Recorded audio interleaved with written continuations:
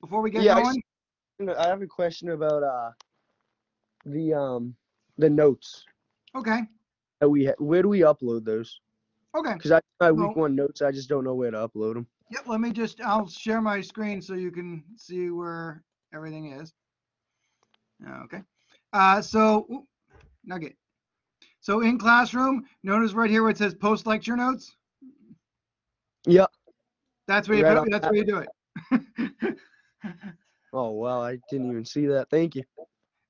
And in the week one, the other way, if you like, oh, do you know where it was? If in the weekly work, when you're in chapter 1, if you scroll down, it says somewhere, chapter 1 lecture, read chapter 1. Um, that's the video. Oh, yeah, that brings you right to also where you can post the notes. All right, So each perfect. one says chapter 1 lecture, chapter 2, like you just post the notes in there, and you'll be able to find it. All So right, perfect. Thank you. no problem. So I saw you did unit 1 fine, so I'm gonna assume you're good on that. Let me Yeah, I'm get all into set with that. all right. So we do like one chapter, like in the 15-week semester, we do one chapter a week. We have to do 2 chapters a week because we only have 8 weeks. So let me get everything up and going. The video, like the classroom, isn't required for you to show up to, but it's the only place you're going to see how to use the calculator. So it's probably not a bad thing. And I have my dinner here because like I got that before, and then it took forever to get from to Methuen this afternoon. So just as I got home, I gave Chris food, and my mother-in-law called, so I had to like run out of here. And I was like, I didn't get to eat. So Yeah, that's always a bummer, but at least you can do it now. right. So if I eat in front of you, just I'm don't be Yeah, judgy. no worries. Let me just see anybody else here. Is it? Oh, there's somebody else here. Oh, good, Michelle, you're back. Yes. I just got here, just turned on. So thank you for coming back. I appreciate Okay. it. Thank you for understanding, because like Yes. I It was happens. well, my wife's been telling my mother-in-law to get this car, sell her car for like 5 years now, and like she doesn't do it. So it takes her forever. So now maybe she'll have to sell her car and get a new one. All right. So chapter 2 is about central tendencies. So mean, median, and mode, standard deviation, histograms, box plots, stem and leaf plots. There's lots of stuff in this. So it's actually fairly dense. It's one of like the more dense chapters. It's not necessarily the most important chapter, because all the work is going to be done on the calculator. I'm not even going to show you how to do it by hand because I usually do that, but I'm trying to make up time. So like we don't bother doing any of this stuff by hand. We let the calculator find all the stuff for us. So that's one of the things. The other thing that they're gonna talk about in this unit is the Z formula.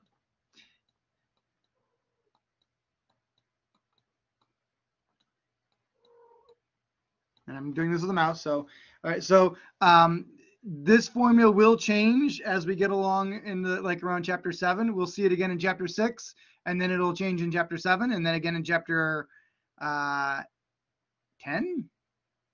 I think. But it's the same formula. And what it does is they're just trying to standardize stuff, because when we're doing statistics, we're trying to compare populations, compare samples, compare things, and they aren't the same, which is kind of like why last week when I talked about relative frequencies, I want to be able to compare stuff. And if they're not the same samples, same size, I can't compare them and go, oh, gee, I have, 15 out of 20 people said yes in this class, and 17 out of 40 said yes out of this class. Well, 17 is bigger than 15, so more people said yes. But technically less people said yes because it's a smaller portion. Same thing happens here. We're looking to find means of things with standard deviations, and they're going to talk about them being normally distributed. And So that just means it's a bell curve, and that we have, so much in the middle and, standard deviations along the sides.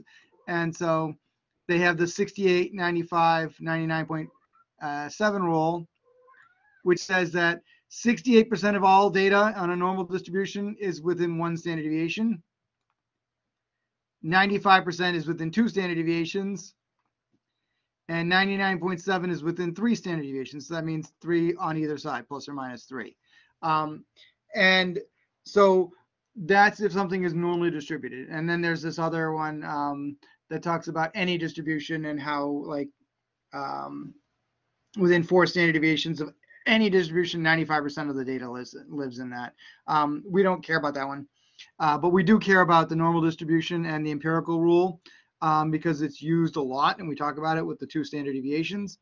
But it allows us to compare different distributions in different populations and say, okay, well, we've standardized them. Now we can see how far away things are. And that's what this first question is about, is using the formula to find out how many standard deviations away something is. So we just plug it in and we say, okay, well, I'm just going to do the first one here, where we have a piano has a mean cost $4,000, but the mean is 4,500 and the standard deviation is 2,000. So if I want to see how many standard deviations this is, it's 4,000 minus 4,500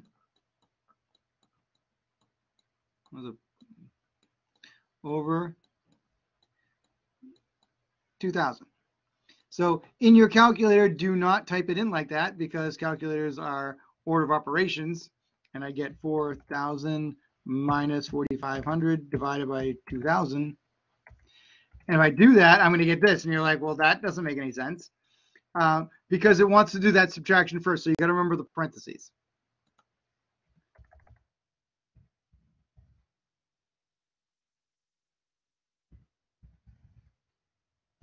And so now I get, oh, that makes a lot more sense, negative 0.25 standard deviations away from the mean. And so what we've done is we've taken this down, and because the normal standard deviation, this is the mean is 0 and the standard deviation is 1.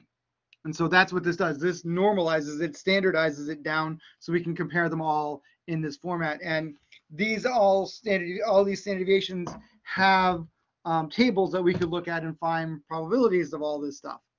So that's why we do it. But that's what they've done here. They said, okay, well, they calculated and said, all right, well, this is negative 2.5. Well, that means that's 2.25 standard deviations below, because negative is just a direction.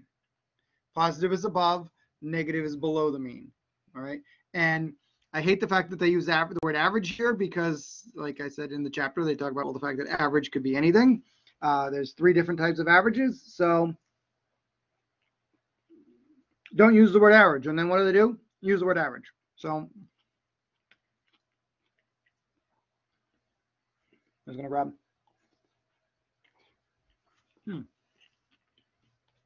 Feel much better now. All right. Then they want to do that for each of the 3 items. And then we compare them. So now that they've been standardized, we can look to see which one is the best deal of the 3 things we bought, because we've standardized their prices. We found out how many standard deviations above or below the mean they are. So the cheapest one has the lowest standard deviation, and the most expensive one has the highest standard deviation. And that's the idea that's in problem 1. Problem 2 is a stem and leaf chart. And what we do with a stem and leaf chart is we try to make it so that we can take big numbers and just compare them, and we can make really what looks like a histogram when it's done. Because if you turn this thing on its side, there's a single block and there's nothing, and then there's 4 blocks and 4 blocks and 1 block, and so you can kind of see what the graph looks like, but you can keep the numbers. Now, the reason this isn't useful for most things, and most things we usually use a histogram for, but it is nice to actually see the values. So that's why it's done, especially if we have, I've only seen it done really well one time, and it was on states and I think gas prices or something like, or gas production or something, gas usage. And it actually made sense because you could actually see where all the states fell in that and how much the things were, because it was actually used, it was actually helpful. But most times it's not really, the best way to go about it. And so it's really not done all that much because we don't really care about seeing all the data. Usually we're fine with seeing a histogram of it and getting an approximated data. Or if we have all the data, we just plug it into a calculator and do something with it. Now, the big thing that's going to make sure that you have to do to get this right, if there's nothing, you have to type the word none. You can't leave it blank. So if I take 0, and this says separated by a space. So if you separate it by a comma, it's going to be wrong. 6, 7, 9, 9, 1, 2, 3, 5, and 9.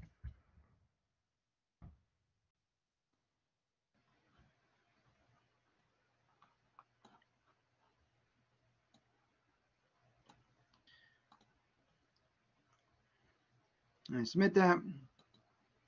So it marks those wrong because of the fact that I put commas in, and it marked this one wrong because I didn't put anything in it. So you have to make sure, and don't leave them with it, make it, because it says spaces, you have to make sure there's spaces.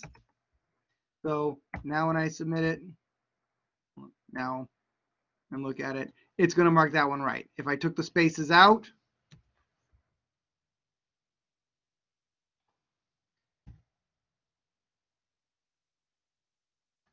it's going to, oh, that was weirdly, it's fine with that. And N-O-N-E.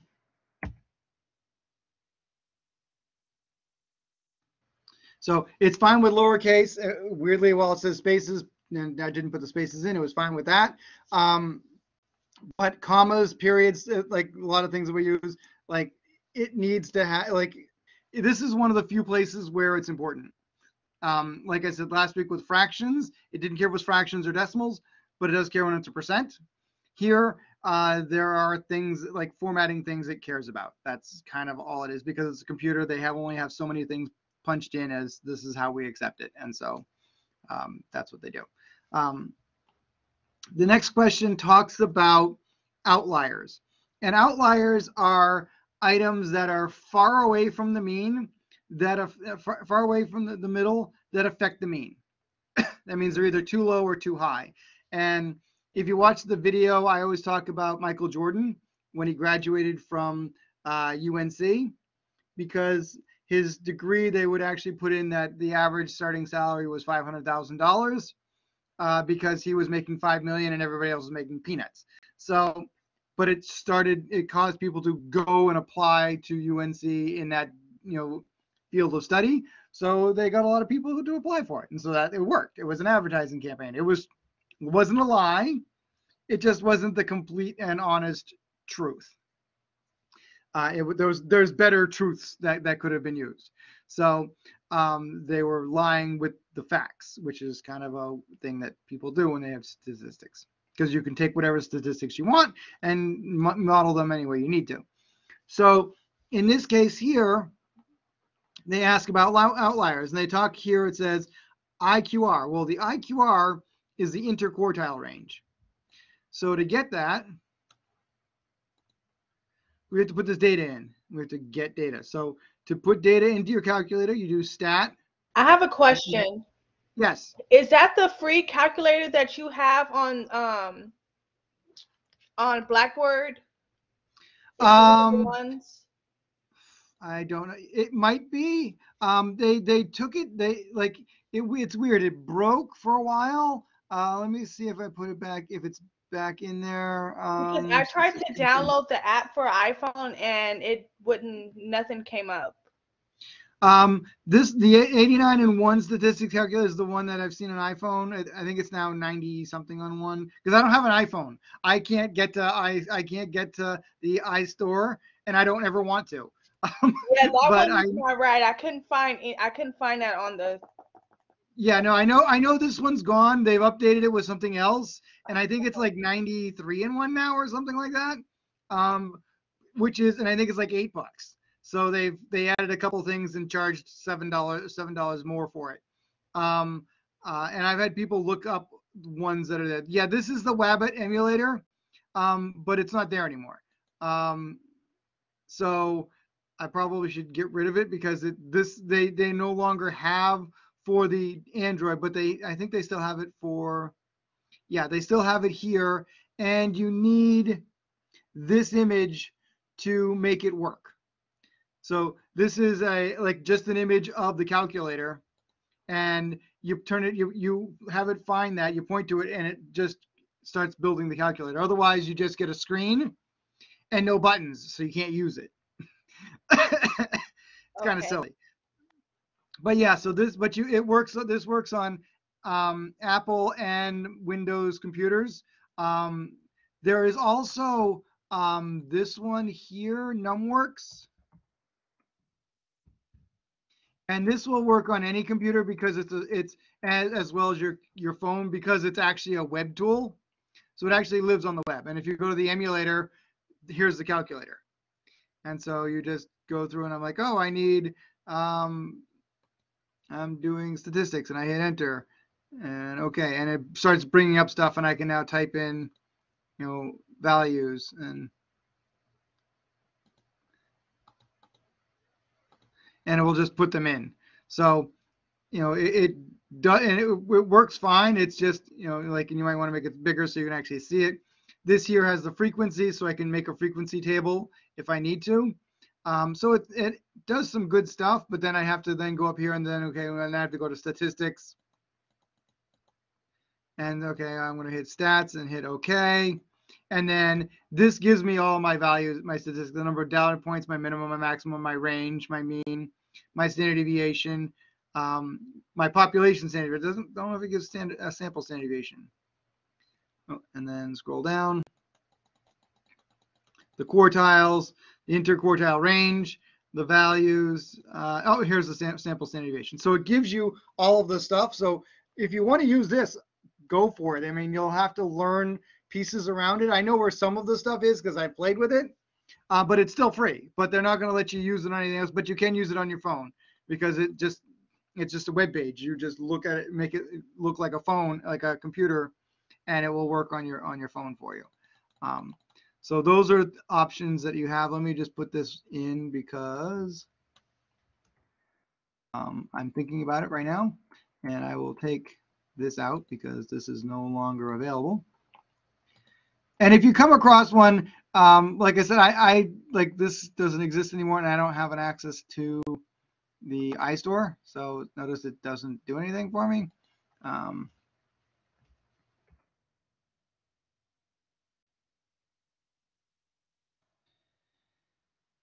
And I can search for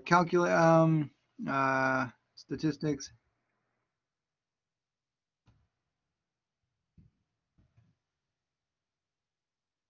And I think this is one of them, but I don't know if it has all the stats in it. So like there's a couple here that, like, here's a stats calculator, but you notice there you go, very slow. But I don't necessarily know how good they are and how well they work, and I don't want to like recommend one because I don't use them, so I don't want to say, oh, you definitely have to try this one. So I won't I will, like, if you looked and said, oh, this has all the stuff that the Texas Instruments has, and there's a bunch of them, like there's a ton of them. I just don't know which one's best. I've had people go, oh, I like this one, so I'm like, okay, and this is free, so maybe it's good. I mean, it looks like the graphing calculator, but I can't say for sure because like it's a tiny screenshot, like I don't know. And so here it is on the iPhone, and I think there's stuff in here that works well and stuff that doesn't, if I recall. It doesn't have all the pieces, which has seemed weird to me, but might not be a try. I mean, it's free, so like it can't hurt to try it. And I'll just copy that and put that into Classroom. Let me edit this.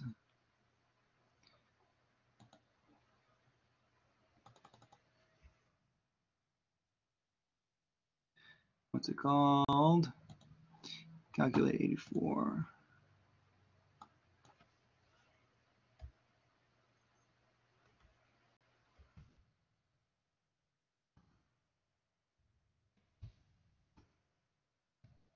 Here, I'll put it, this is iTunes so that you can see it's a web one. Let me add this other one in it. Web link.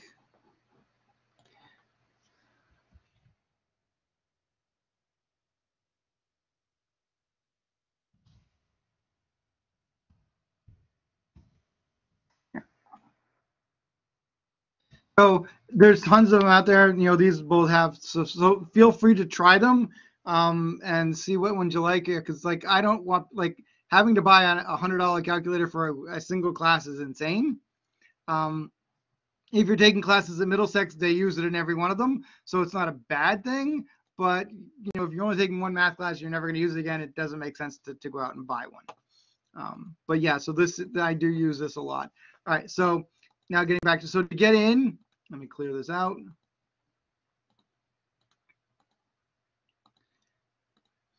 And it keeps all the stuff, which is kind of cool. So I just type in the number 79, enter.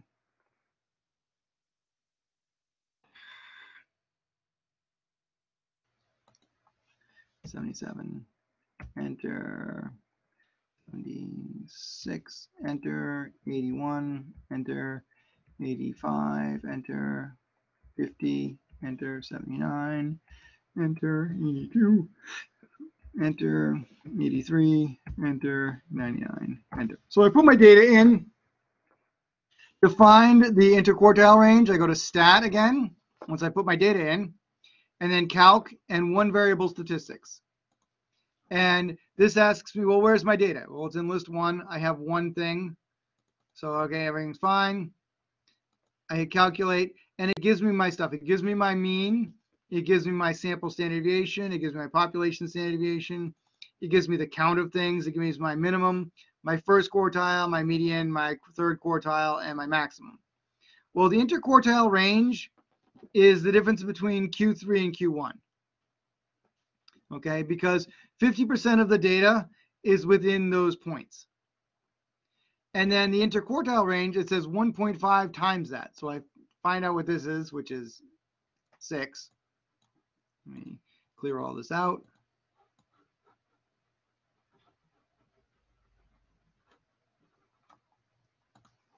So I have 83 minus 77 is going to give me 6. And I multiply this by 1.5, which is going to give me 9. And then what it says is 1.5, this number here minus this, and this number here minus plus this. So anything outside of that range is probably an outlier. So I just add the numbers. 83 plus 9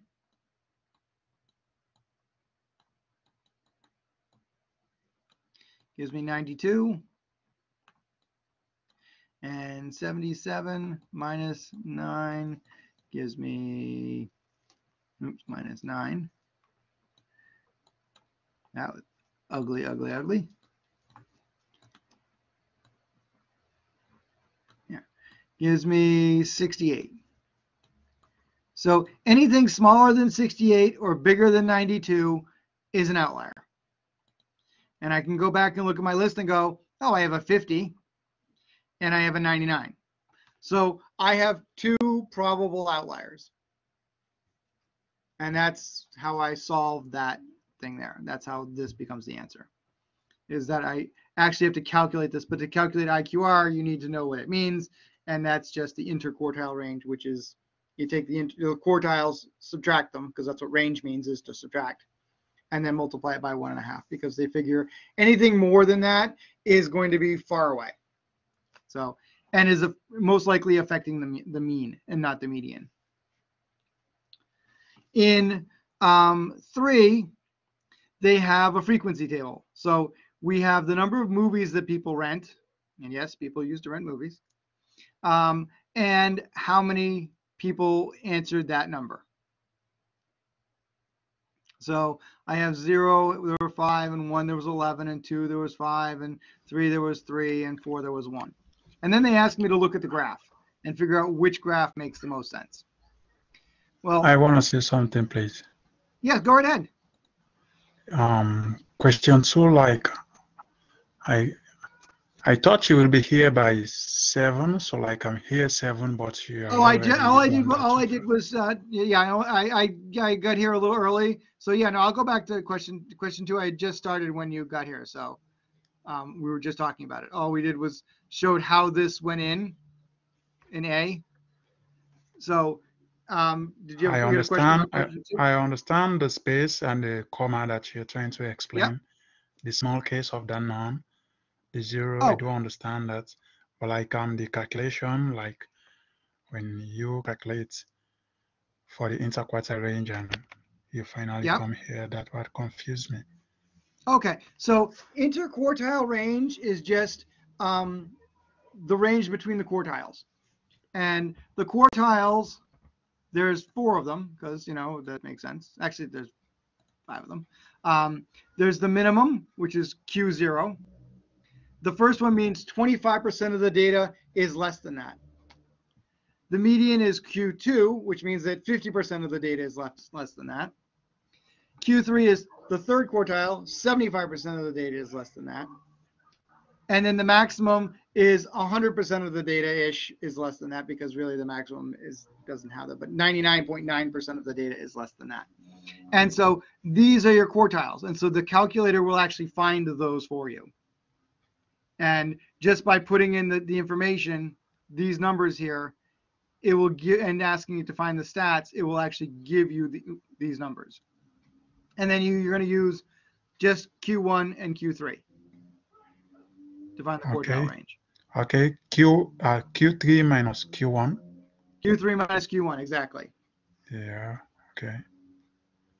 And the quartile range. Then you it's like I see you multiply it by 1.5 or that. Yes. Yep. So and when then, you subtract the answer, you multiply by 1.5. That's what you mean? Correct. I multiplied by 1.5, and then I took that value. And where's my, here it is. And then I add it to the higher number and subtract it from the smaller number. Oh. And so anything outside of this range are probable outliers. They're not possible. They're not definite outliers. You say because you we have took a small sample. Excuse me, sorry. Like Yes. you say, you took the value, you multiply, you subtract it, what? You multiply by the what? Right. The higher? So I subtracted these 2 numbers to get the 6, Yep. and then multiplied it by 1.5 to get the 9. Yep. And then I take that 9 and I subtract it from the smaller number and add it to the larger number. Okay, okay. Where do you get the 1.5, please? Is it a constant That's just value? a number they've picked out and said, we're going to use this number for to find this. They could have used 2, but by standardizing, they've all decided 1.5 is the number they're going to use. It's one of those things they just kind of agreed on and said, this is the value we use. It's like a standard value, like a constant value. Right. It's just the number. It's just the number they've said, this is the number we're going to find. Okay. And you're like, okay. Okay. You just go with it. Like it's the weird thing about statistics is they've just kind of picked values at random, like that are random looking numbers, and you're like, all right, take that one. Like they could have said 2, and people would have been, yeah, 2 makes sense. 2 is an easier number to multiply than 1.5. We'll go with 2. Yeah, exactly. They just didn't. I don't know. Enjoy just to bring a lot of trouble can't again. Give you a That's reason right. why. I suggest maybe it's just to confuse us with the students. Well, I think they thought maybe 2 would be too big because they want to fall within the here where we have our 1 standard deviation, 2 standard deviations. They probably figured since these are most likely going to be our quartiles, if I multiply by 2, I'm going to get really far away. I'll overshoot these standard deviations. So they're figuring we want to be kind of just outside of that. We don't want, and like we have our third standard deviation, we don't want to be outside of 3 standard deviations. We kind of want to be somewhere in between the 2 and the third. So that's probably where they came up with the idea and said, oh, well, 1.5 will move that out and just enough. We'll be close to this 2 standard deviation mark, and the number will we won't have include everything as not being an outlier, because there should be outliers. There's most likely going to be an outlier every once in a while, but they probably found that 2 was too big. And I always remember it dealing with standard deviations and saying that anything that's more than 2 standard deviations away is an outlier, is most likely an outlier. So this is just an easier way to find that if I don't have to calculate the standard deviation. They just kind of came up with a quick, easy thing that probably came close enough to that same value and said, oh, it's close enough. It's good enough. We're going to say it's a probable outlier and go on our merry way, and nobody's going to complain. And that's probably all that happened. Okay. They probably did it enough times to come up with a number and said, here's an easy number to do math with, and we can use that. Okay. Which is how statistics kind of seem to work, is they came up with simple numbers to deal with. So like we have this number which is 92 and 68. So like yes. You said it's a range. How are we gonna use that? Okay, so now then we look at our original numbers and we say, oh, look, I have a 50. 50 is less than that, so it's outside of my range. Outlier. 99, it's outside of my range. Outlier. That's all. That's all. And then we just make a note of them. We don't take them out. We don't do anything else except notate that these are probably outliers and we should be aware of them. That's it. Unless we look and go, oh, I typed numbers. We usually go back and then go, oh, I typed this number in wrong. It wasn't a 99. It was an 89. Now I can fix it. That's what you do. You use them just to make sure that you didn't make a mistake. Okay. Because they have effects on the rest of the statistics, so you just check to make sure that they were right. How do you call 50? 50, 99. Okay. Okay. So what I want to know, I'm sorry, like a bit confused, like how do you fill this table from 5 to 9 down here? These boxes that I'm seeing here. Oh, the next one? No, up there. Oh, yeah. Like this. Yep. Oh, okay. So these are the tens digits. These are the ones digits. So we take the numbers here and we take the tens digits and just make sure that the ones go in there, and they have to be in order. Okay. So they have to go up in order. So when you're doing this, you're going to get 9, 7, 6, 9.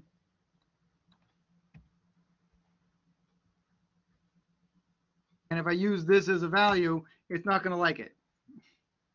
Yeah. It's going to say, no, that's wrong, because they're not in order. So you take the values you have, you go, oh, here's the ones digits, or if these were thousands, you might round to to 10 thousands and go, okay, well, I have thousands, I'm going to round to the thousands and use that, because it just allows you to keep numbers that you can see, but not necessarily all the numbers that there are. So it's not something that's used a lot or perfectly.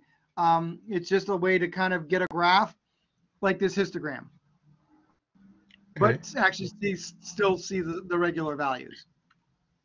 And that's the idea of it. It's kind of a quick histogram. Okay. Okay. Okay. And so a histogram is just a graph of the frequencies of values. And we want to find the one that's right. Well, they're really bad at making graphs, so you don't have to do this with the calculator. You can go, oh, number 1 is 11. All right. Well, that's not 11. Well, that's probably 11. Okay, that's right. That looks good. This one's 11. That's not 11. So I now have 2 answers that are right. I can now look at the next one and go, All right, that's a 5 and that's a 5. Well, those two are exactly the same. That looks good. That's a 5. That's not a 5. So this is not right. It's real easy to minimize to get rid of wrong answers on their graphs. They're really awful at making graphs. So you don't really need to do any work to find them. You can. The thing is, it's going to make a graph based upon what it wants to use. And so then you have to rework it. So I'm going to show you how to do it, but we again have to clear this out. So to clear out your data, if you press up, this puts it in list 1, and then you hit clear and enter, and it will get rid of all the numbers from that column, as opposed to hitting delete each time and getting rid of them.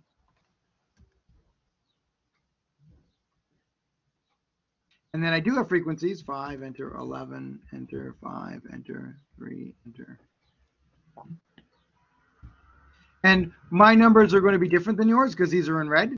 So just be aware of that, that if I have red numbers, they're different. They're put in randomly. So sometimes you'll have the same values. Sometimes you won't. There's probably like 10 or so problems with random values, and they will randomly put them in. So if you're like, oh, I didn't get that, those don't look like my numbers, they're not. It's just they put in randomly. So to make a histogram, we use the stat plot tool. So second, anything that's a blue on your or in my case it's blue, I use the second button, and then that'll bring up that thing above it. Yours are, some are going to be, blue and yellow, some are yellow and orange. Like these colors on these buttons change all the time from different calculators to different calculators. But this my blue one here matches all the blue words. My green one matches all the green letters. So you can't really see the green letters because they're tiny and really light green. But trust me, they are actually there. So I want to turn a plot on. I'm going to just use the first one. I hit enter to go in. Right now it's saying that it's on, so great. If it was saying it was off, this one would be blinking. And so you just highlight the on button and hit enter, and it turns it on. And then you come down here and tell it what kind of graph you want. I want a histogram, which is this one. And then it asks me, where is my stuff? My values, my list of numbers are in list 1. My frequencies are in list 2. Yep, that's all great. Perfect. So I want to graph it. If I hit the graph button, it's going to tell me I have an error. So the reason I have an error, I may have a couple of errors. Let me quit. Zoom stat.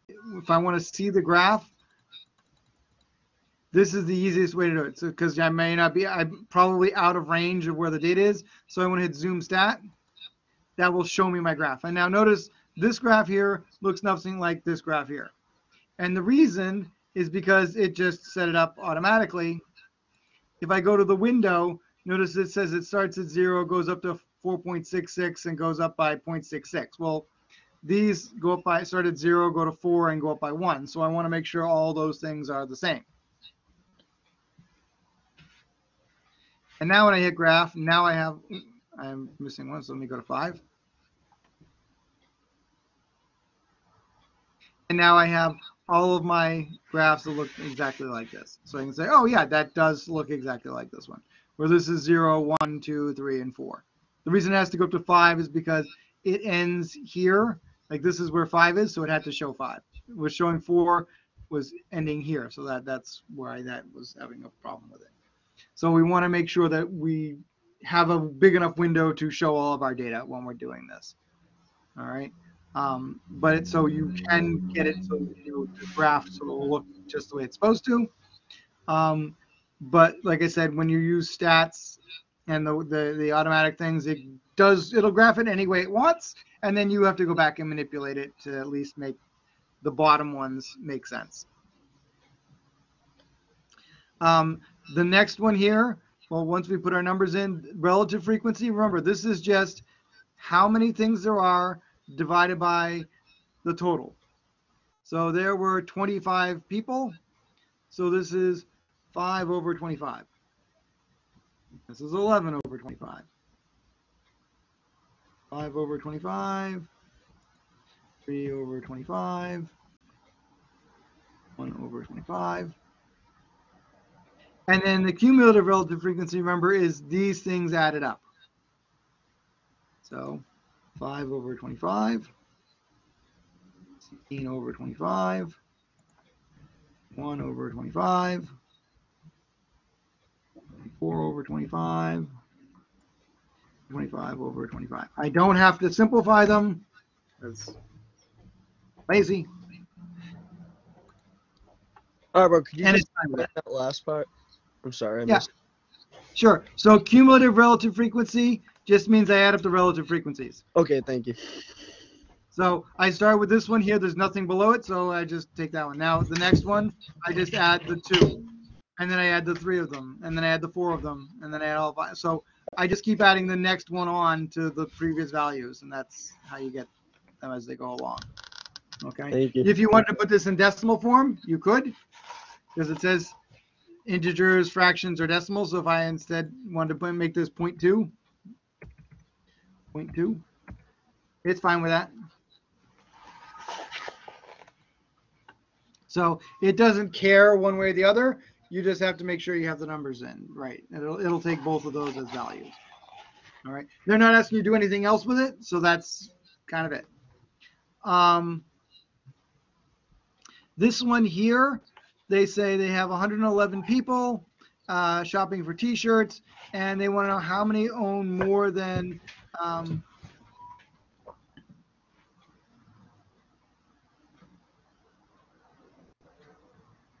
okay, how many T-shirts they have that cost more than $19. I mean, $19 is cheap now for a T-shirt. You gotta remember, this book is like 15 years old, so 10 or so, about 15 years old.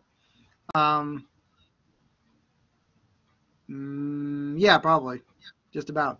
So $19 is nothing for a T-shirt now. And now they want to find the percent of people that own at most 4. Well, at most 4 means 4 or less. So we have to add up all of the percentages, all the fractions, and then turn it into a percent. And they just want you to round it to a whole number. So I have 5 plus 17 plus 23 plus 39. And then I add those up. Can you say that again? Sure. At most 4 means 4 or less. So at most is really less than or equal to.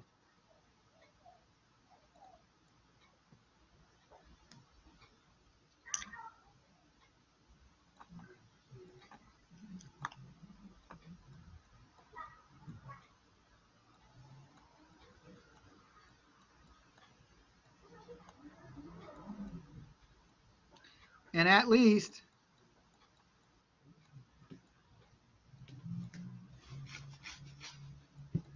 is greater than or equal to. All right. And then there'll be other ones that come along, more than, less than, obviously. But those are the two that might confuse people, because when we think of most, well, that's the highest thing. Well, yeah, that's the highest thing. So if that's the highest thing, then everything else below at most means the highest thing, and everything less than that. And at least is the lowest thing. So at least 3 means 3 or more. Right? I have at least. And how did you find the percent? Like, how do you get the percentage? So once I get that value, I add these pieces up.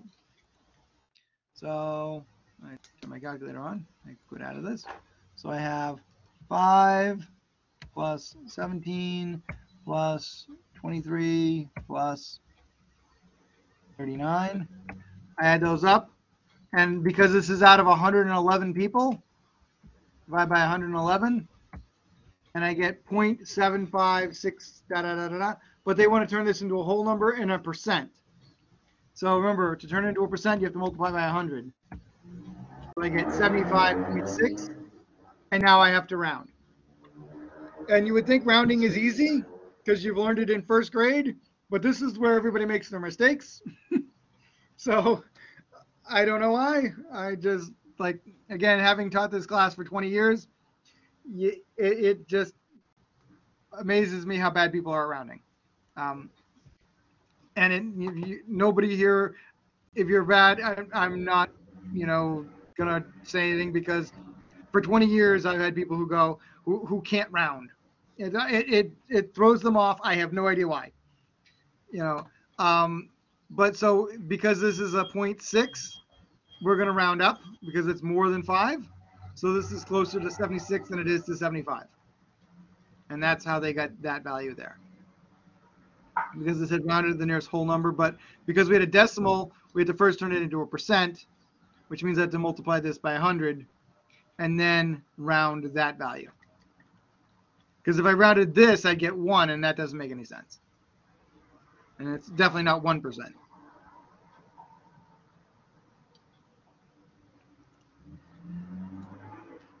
The next one talks about box plots. Yeah, box plots. And the problem with every one of these is that they look at it as if these were actual values, and box plots are in percentages. So they're made out of the 5-number summary, where this here is my first quartile, which means that 25% of the numbers are within this range.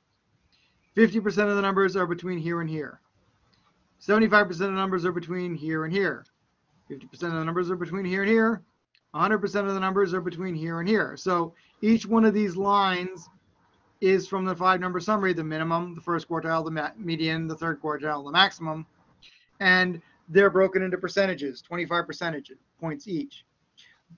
This doesn't tell me how many people how many data points at all have been looked at.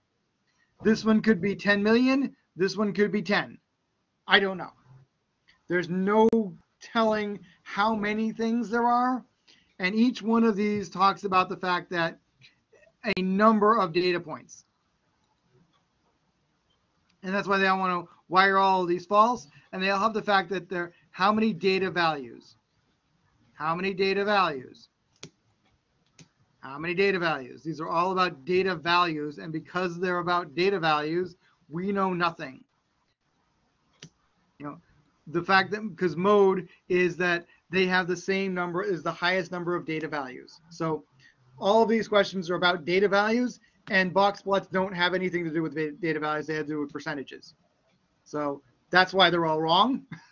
And I'm going to leave it at that.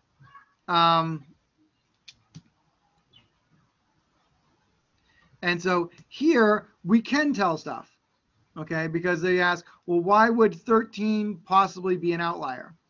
And we can see that 13 is really far away from whatever the third quartile is, whereas 13 is really close to whatever the third quartile is here. All right. Yes, there's still 25 percentage points, but this looks like there's a long stretch here, whereas there wasn't as much of a stretch here. So this looks like it could be an outlier, just because of the fact that it's so far away from everything, from the rest of the data. And we can see that by just the length of the line. We don't know what this number is.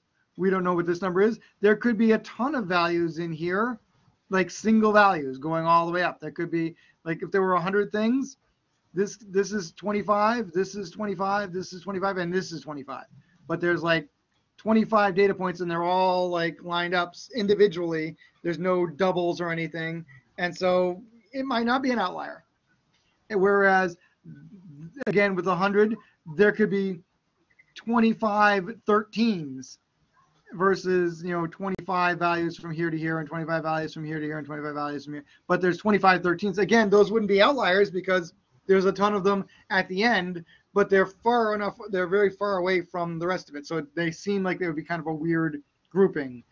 Maybe this is cats. How many cats do you have? And most people have very few, and then they go to the like a crazy cat lady farm, and there's like everybody's like, we got like 13. So it could be a ton of people that have 13, and so therefore it's not an outlier.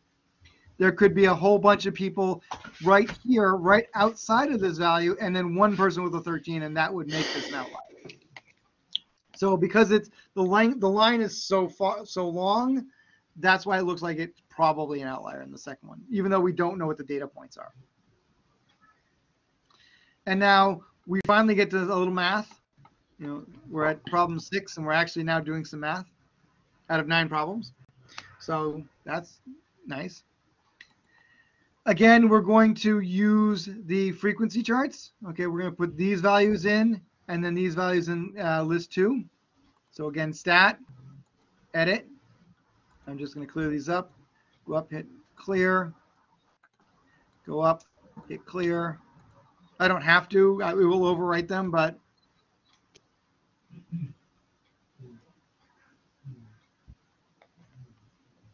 and then I go into the next one. I have 2 and 4 and 8 and 12 and 12 and 7. And I'm going to do this one first. So I can see things already that look wrong. These two look wrong. This has just a steady climb all the way up. And this one has the highest numbers at the beginning, and I know they're at the end. So I know those two are incorrect. Now these two graphs are exactly the same. So one of them's wrong and one of them isn't. And the reason this one is wrong is because this has frequencies as decimals. And frequencies are counts. Histograms are about counts. So we can't count 0.1 of something. Okay, we can't count 0.2 of something. It can, yes, it can be 20% of the total, but that's not a histogram. That's a different kind of graph. So this is not a histogram because this is based on percentages. This one's a histogram because it's based on counts. That's why it's this one here and not this one. And these two are obviously make no sense because this one's backwards and this one's just climbing up. All right, so that's those simple ones out of the way. Now to get the rest of these things, we're going to use the stat tool. We're going to go to stat and calc. And again, we're going to do one variable statistics. But this time I have a frequency list. So this is list 1. And this one here is in list 2. And to get list 2, I have to do second 2. Okay, that because the L2 is above the second one, which makes sense. So that's why there's 6 of them. And it's in blue. So I want to make sure I use the second tool and not the alpha tool, which is weird because it's in alpha mode, but it really wants the second one. So I don't know why that makes no sense to me. And then when I hit calculate, and this is where people usually make mistakes, and you'll know you made a mistake because I should have 45 things. I should have 40 things. I obviously made a mistake because mine n and that n are not the same. So I'm going to go back and I'll look at my data. 2, 4. I think it's the 7 at the end. You put 7, there's a 2. Ah, that would make sense. 2. Yeah. That makes it for 5. But if you did only list 1, you're going to come up with 6 things. So that's again how you know you made mistakes. Is just look to see how many things are in there. So again, to get list 2, it's second list 2, and then hit calculate, and I can say, okay, my 40, yep, those are right now. And so now I have accurate values. And so it's calculated the mean. You know, you could do this by hand. You can count all of them up and add them, and if you want, go right ahead. And you can calculate standard deviation. I'm not going to show you how to do it because it's a waste of time. Giant waste of time. So I'm not going to do it. I have done it in the past, and it's a giant waste of time. Because as soon as I show people are like, I don't want to do that. I'm like, good, you don't have to. Here's a button on your calculator. It's going to give you these numbers. So we want the sample standard deviation because this is a randomly selected sample. So it's not everybody. It's a randomly selected students. So that tells me it's a sample. So I'm using the sample standard deviation. And they only want 2 decimal places. So you round to 2 decimal places. Right here. S of x is the sample standard deviation. Sigma of x is the population standard deviation. This is the sample mean, 3.85. I'm going to skip this for a second. Here's my quartiles. Q1, median, Q3. So those are given to me right there. All right, and I can find them from this table. I'm going to show you how to do that in a second. But if I've done the stats, I can have it and it calculates it. So I'm just going to, oh, great, that's easy. So those pieces are done. This I'm going to show you is real simple. Notice this starts at 1, this starts at 3, this starts at 2, this starts at 4. The graphs are all exactly the same. My lowest number is a 1. So the only one that has a minimum of 1 is this one. So I don't have to know what this looks like to graph it on the calculator because they're dumb. It saddens me how dumb they are at making other graphs. Like I realize there's no way to have you upload a picture of the graph, so they have to do this, but they should at least make an effort, and they don't. They never did. So I'm just going to point out the stupidity of it. This here, again, we can do as decimals or as fractions. This is 2 over 40. This is 4 over 40. This is 8 over 40, 12 over 40, 12 over 40, and 2 over 40. But the decimals are really helpful here in the cumulative relative frequency to find the quartiles. Because quartile is 25th percentile. So this number here, the 25th percentile means the values are 25% of the values are less than that thing. Well, this has 0.05% of the values are that or less. This is 15% are that or less. 35% are that or less. Well, 25% is less than 35%, so that's why 3 is a quartile, is the first quartile, because 25% is in that range between here and here.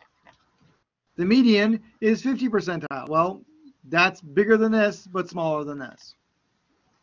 And 75th percentile is the third quartile, which is bigger than 65, but smaller than 95. So we can use the cumulative relative frequencies to find quartiles and percentiles. Because if they want to know the 40th percentile, I can look and see, well, where does 40 lie? 40 is bigger than 3, but smaller than 4. So the 40th value in the list is there. So the 40th value, 40th percentile would be the 16th value. And if I went through and found out, okay, well, this is 2, 10, 14, 2 more would be 4. So I'm going to have 2 4s. The 16th value is a 4. There's 12 of them. It could be any of the 12 of them. But one of the 4s is the 16th value. That's how they find that. But it's also easy to find by looking at the cumulative relative frequencies. And the same for the 90th percentile. This one here, what percent of students owned at least 5 pairs of sneakers? I think it's sneakers. I don't even read the problems anymore. Yep, sneakers. At least 5 pairs of sneakers. Well, at least means they owned 5 pairs or 6 pairs. So I just add those percentages up. Just like I could find out at most 3, I could, would be 1, 2, and 3. At least 5 means they own 5 or 6. And I just add those values up and come up with those values. So that's how they do all of those pieces. Not a lot of math. I mean, we added some numbers. We punched a bunch of stuff in. We're going to punch a bunch of stuff in 7 as well. And then we're going to use that to find these two here. This one is the hardest one. Stat. Because it's backwards, and people have a hard time with algebra.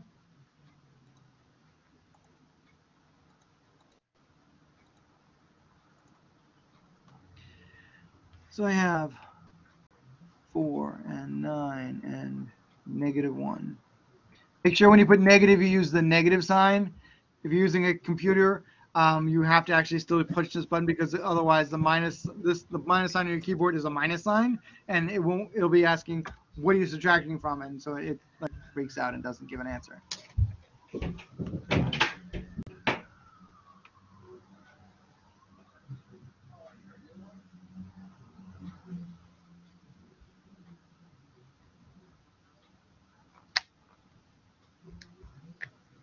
do I have my data? It asks me for my mean and my standard deviation, so I'm just going to calculate my mean and standard deviation. And now, because I don't have a frequency list, I'm going to delete it. So I hit the delete button, and that goes away. And then go down to calculate. And it gives me my numbers, 2.08, and my sample standard deviation of 3.7. Now notice my standard deviation is bigger than my mean. Because I have values that are both positive and negative, that makes sense that values can, one standard deviation would actually be below below 0 because I had numbers that were negative. So you can have that. What is the median median? Well, median is right here, 1.5. Notice 1.5 isn't on the list. But what they did was they found that they had 12 things. So they took the 6th and 7th values and averaged them together. And that's how they get the 1.5. Because 50% of the data is below that and 50% of the data is above that. So because it's an even number, they take the average of those two middle numbers and go, yeah, it's going to be, bigger than that. That's going to be the 50%. It's going to cut that in half. So you take the two numbers that are in the middle. So if I were to put these in order, I would obviously get a 1 and a 2, and I would average them out, and it would give me my sides. So, so your median doesn't have to be a number that's on the chart, and it doesn't have to be a number that's even a whole number. When everything else is a whole number, you can get a decimal because you're taking the average of those two things. The last one here asks, what is a standard deviation? What number gives a standard deviation that's 2.2 standard deviations below the mean? Well, this means we have to do algebra. Unfortunately, we have to do some algebra.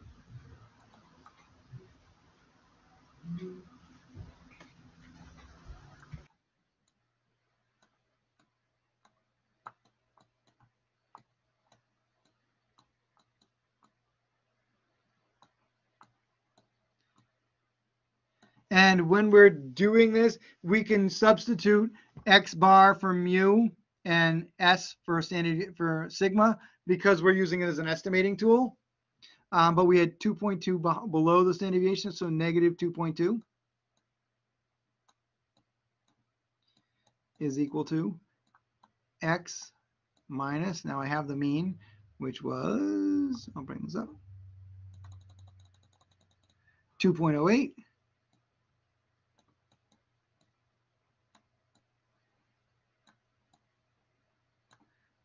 And I'm going to divide by 3.7.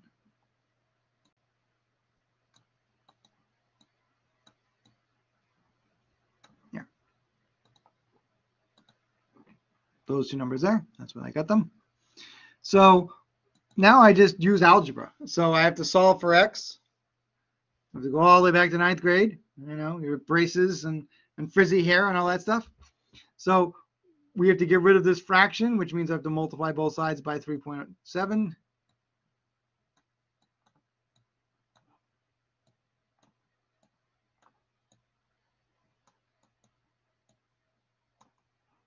So those cancel. And 3.7 times negative 2.2. I get negative 8.14.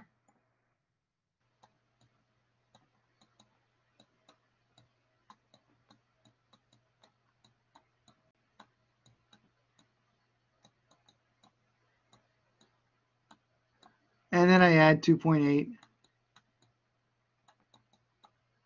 to both sides.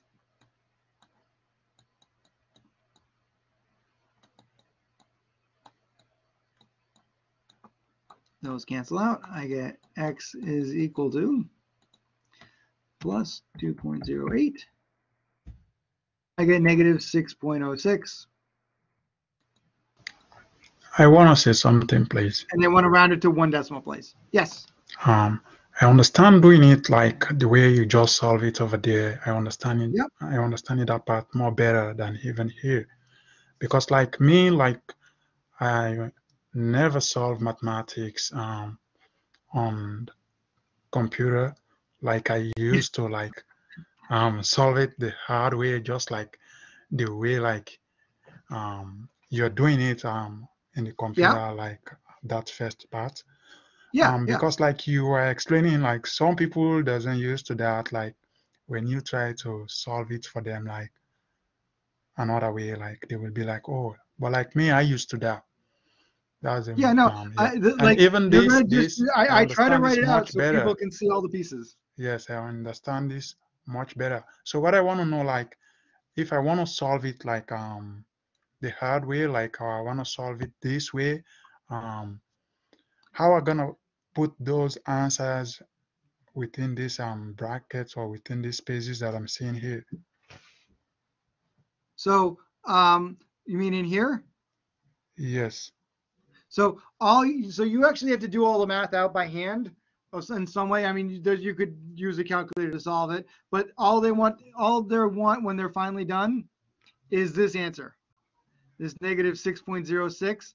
But because it says to round to one decimal place, I then have to round it to one decimal place.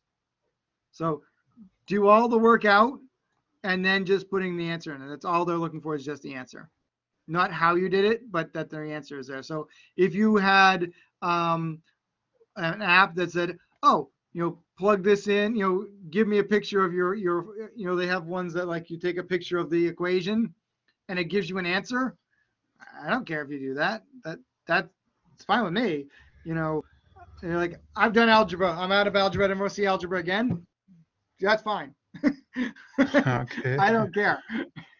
Okay. Because like This because all they're going to ask for is just this answer here, and they want it rounded to one decimal place. So yeah, because like I don't even understand like using the calculator that you're using now. I've never yeah, used I a mean, I'm just using the calculator calculator. to just do the math. That's all. Yep. Like you can see, I just multiplied these two things, and I got that value. And then if I No, don't plug a that's number super in, easy. That's super yeah. easy. But like the way you're solving like the statistics on the calculator, I don't understand solving statistics on calculator. Well, it does all the math behind the scene. So like to get standard deviation, there's a big formula. Like you have to take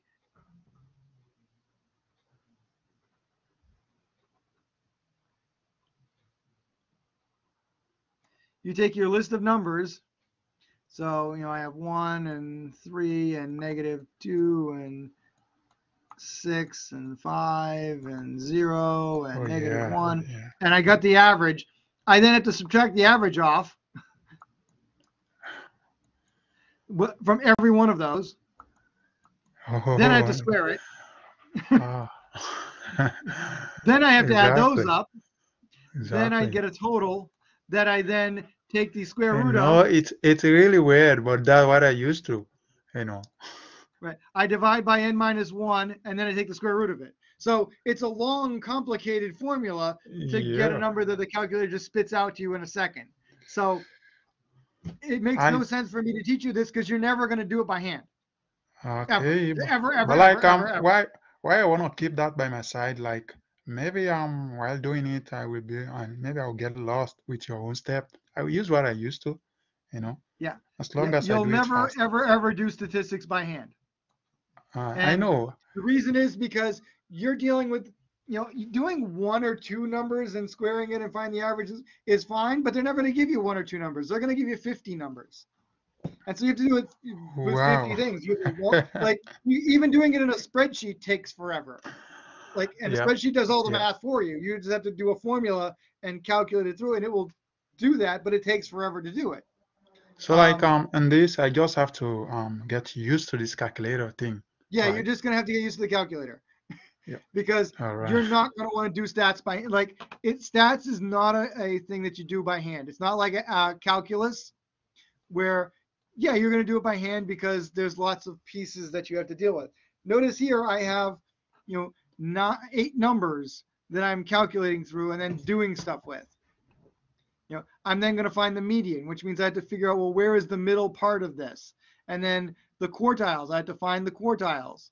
I mean, I can do it here with my cumulative relative frequencies, But if I put these into the calculator, it's just as easy, and here's all the numbers that I have to put in. So Okay. right here, Yeah. 84 things, and every one of them's in words. I had 4 conferences that Oh, lasted 2 days, 36 lasted 3 days, 18 lasted 4 days, 19 lasted 5 days, 4 lasted 6 days, 1 lasted 7 days, 1 lasted 8 days, 1 lasted 9 days. I had to take those words, turn them into numbers here. Now, because this is a frequency, it's much harder to calculate the mean and standard deviation by hand because I have to do it in, I have to calculate the mean. I then have to figure out the proportion that's of that piece to find all the stuff. It's a nightmare. So I just give it in a calculator and go, here, you do the work, and I'm gonna sit back and wait for something to happen. okay. All right. And again, this one here, we have a box plot. This one, at least they did a better job. They have all of them starting with 2 days and ending with 9 days. So that part's fine. But I Yeah. can see that this one is evenly spaced. I know that's not true because I had like 19 and 36 of them here. So I know that's not the case. This year they have them all squished down here, but I know I have some that are lasting, 6 and 7 and 8 days. And I can see that here by the probabilities. So I can see that, my first quartile is 3. So that should be my first line. Well, that's a 4. That's a 3. That's a 2 point something. That's a 3. So I'm down to 2 of them already. And now the next one says the mean is a 4. So if my median line isn't at 4, that's at 4. That's not. So I've already figured out the answer just by looking at the thing and not constructing a box plot because I don't have to. I can use the tools I have here, which is my 5 numbers, part of my 5 number summary, to help me find what the pieces are. This should give me my interquartile range. 3, 4, and 5. So the line should be at 3, 4, and 5. Well, that's at 4, 6, and 7. That's at 3, 5, and 7. So that's not right. This is at 2 point something and 3 and 3 point something. So that's not right. 3, 4, and 5. But done. That's my answer. I found my answer by looking at my quartiles. So, Okay. but you have to do all these little pieces, find the relative frequencies, add them up to get the cumulative relative frequencies. That's going to let you find these as well as these, as well as this. And then it asks, well, the middle 50% is between 3 and 5 because that's what the middle that's what this box plot is showing us, is that the middle 50% is in this range. And then they want us to calculate the mean and standard deviation. Well, all right, I'm going to put that in my calculator. I'm going to put these numbers in my calculator and get the mean and standard deviation, making sure that you put in, when you do the mean, when you do the standard deviation and stuff, when you go to calc, one variable statistics, that you put that where your frequencies are. Those are in list 2. Otherwise, you're going to get numbers that are way off from everything else. All right, you're going to make sure you put in your list, your list 2 here is where your frequency list is. That's going to find these numbers. The mode is the number that happened the most often. So you look and go, oh, 36, that's the mode. Because it's bigger than 18 and bigger than 19 and bigger than 4. So the biggest number, that's what mode is. And then you make some ideas. How long would you make a conference? Why would you choose that? Given that, give 2 reasons why you think that 3 to 5 days seems to be popular lengths of engineering conferences. Well, all right. I mean, the mean, median, and mode are in that range. Well, yeah, but that's why they've made those numbers. Realistically, why are they in that range? Because we have a work week of 5 days. Nobody wants to go to a conference for more than a work week, because then you have to come back to work and do all the work that you missed, right? Nobody wants to go away for 1 day or 2 days because that's kind of a waste. 3 days is the perfect length because usually there's something a day before and a day afterwards, and or they're on a Wednesday, Thursday, and Friday, and then you can take the weekend off, or a Monday, Tuesday, and Wednesday, and you can take the weekend off before. they don't want to have too long because you're away too long from work and you have a lot of stuff to catch up on. You don't want to have too short because, especially if it's in the middle of the week, well, then you have to go back to work afterwards. So that makes no sense. Or you're flying out, so you miss a day of work at the beginning and you're flying home, so you're missing a day of work at the end anyway. So having the weekend on either side allows you to not miss a day of work on either end of that stuff. And like I said, if it's right before or right after a weekend, you can stretch it out and be somewhere with your family. So people like 3, 4, and 5 days. And then the last one here again asks you to make a frequency chart and find the number that is 1.5 standard deviations below the mean. That's the same thing we did here where we had the thing I just had, where we had z is equal to x minus mu over sigma, but this here is going to be negative 1.5, and you're going to fill in this and this. And you're going to find those numbers and fill them in. Oh, I have the colors. And so and you're going to do the algebra. So I'm not going to do that because at least you have some stuff to do. And not bad. I did this all in still in an hour. So it's only 8 o'clock. So are there questions about things? Anything? Chapter 1 or chapter 2? I'm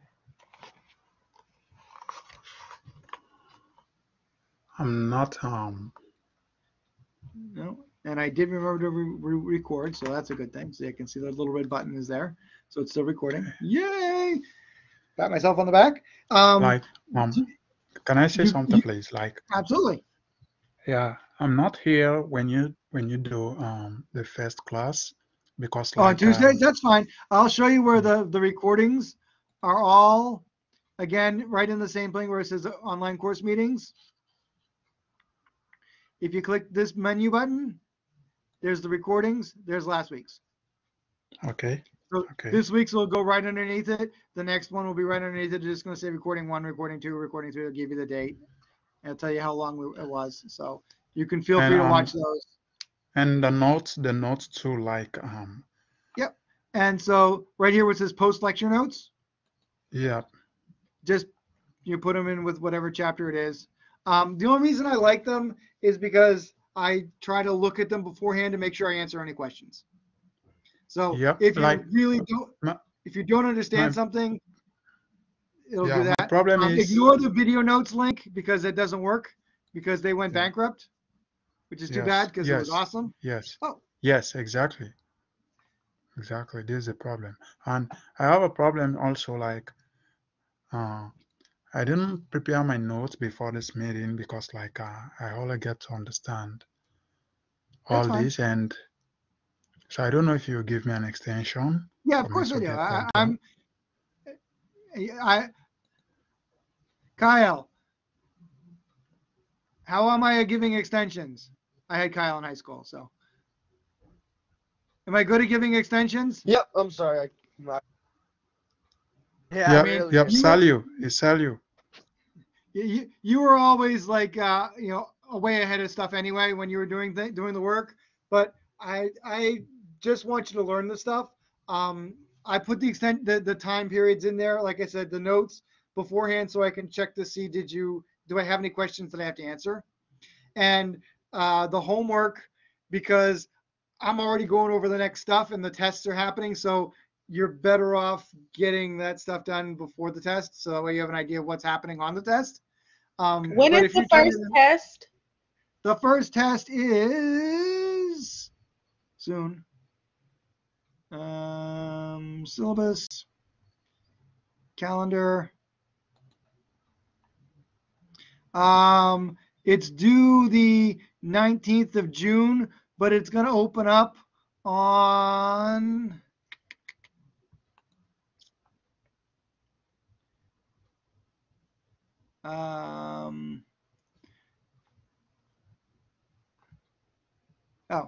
actually it says it's already open. Oh well. So it's already open. I don't think I'm able to see it. Hold on. It says available.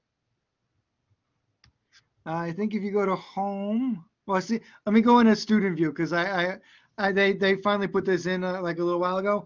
Right there, it says test one.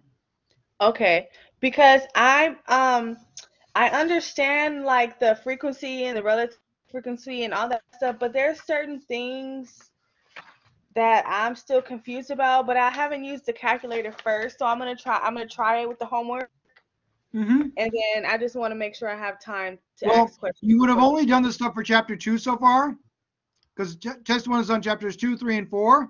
Okay. So there's 2 whole chapters that you haven't even seen yet. Okay. I made it available. It's all the stuff's available, so you can go in and do it if you want to do it ahead of time. So if you're like, oh, I know I'm going to be out like, for a whole week, I'm going on vacation. You want to get it done ahead of time? Go ahead, get it done ahead of time. So this here has all the dates. I'm guessing it looks just like yours. I don't know. I don't see what you guys see. It's very weird. Like this is supposedly what student view looks like, but I don't know. I have to take their word for it. So if you click on test 1, what it does is it randomly pulls 25 questions from a test bank. And the first like 8 are chapter 2, or let's say, I don't know. And then the next bunch are chapter 3, and then the next bunch are chapter 4. So if you're like, oh, I know stuff from chapter 2, you could go in and do chapter 2, and maybe it's the first 6 questions. So you can get that done and out of the way. And then you're like, I'll wait till chapter 3 happens. Oh, I get that. Go in and do chapter 3. And you can do it in bits and pieces because each question gets 3 attempts. It's not like the test has 3 attempts. Each question has 3 attempts. So as long as you don't submit it, like the whole thing, it doesn't have a timer. So you can open it up, do some questions, submit that answer because each answer has its own thing. So you submit that answer and then you can go on to the next one. If you're like, gee, I don't know, practice. It gives you a practice problem right there. So you can test it out and go, all right, let me see how I do this before I do this one. And it gives you the link to the book, where it is in the book. Supposedly, come on. There it is. Here's the link in the book about that stuff. So all those things are in there. So some things like may not be exactly taken right from the homework, but yes, they are, and no, they're not. But what you'll have, so here, this is talking about P of X and X times P of X, which is chapter 3. That seems weird. Oh, no, this is probability. That's weird. Because we didn't really cover it in the homework. It's weird. Like they don't have all the stuff in the homework that they have on that are in the questions. But they're looking to. This is a lot like. What does the column X times P of X sum up to? Well, that's going to be. Is there something missing for 4? I don't even know. That's 0.3, 0.5, 0.7, 0.8. Yeah, so it's missing a value here, so you have to figure out what that percentage is. And this is just the probability of those. But if you're like, gee, I don't know, you can click on this. You can, it'll talk about it right here and how to do those pieces, and it'll show you exactly what it is you're supposed to do. So talking about expected means and standard deviations, which is, and yeah, because chapter 2 is descriptive statistics. So I don't know, like they're obviously not in order of things. So I don't know how that works. I guess it randomizes the questions too. So, but if you're like, gee, I don't know how to do this, go on to the next one. And you can just go on and you see the ones that you're like, oh, I know how to do that. I know how to find the standard deviation. All right, I can do this one. And then you can get some of them done and out of the way. So if you're like, gee, that's something it brings you to the book. You're like, that's chapter 4. I haven't done that stuff yet. You wait. But then it's due like, so homework of chapter 4 is due on the 15th. We're going to cover chapter 4 on the 9th. The homework is due on the 15th and the test is due after that. So I try to make sure that the test is due after the homework is due. So you still have time to ask questions about the chapters that they're in and then go on and take the test. So,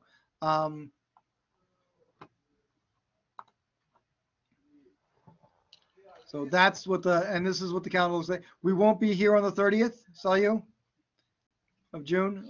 We Yeah. won't have a class. But, and then we won't have class during the 4th of July week. But then we get right Okay. back up into it and do stuff. Okay? Okay. All right. So that's everything. So that's where No, the calendar is. what I'm saying, I missed the class on the 31st. Yes. So you missed this class. You didn't come in. That's fine. You don't have to come to the classes. Where it's just that I'm going to do the stuff that I just did. If you miss it, just watch the video. You're like, gee, I don't know how to do, like, you may get the stuff and go, oh, that's easy. I know how to do that. If you don't, Okay. I'm going to go over all the homework type problems and they're going to be in the recordings. Okay. So, and I will stop recording. That stopped sharing, I think. Yep. And I will stop recording.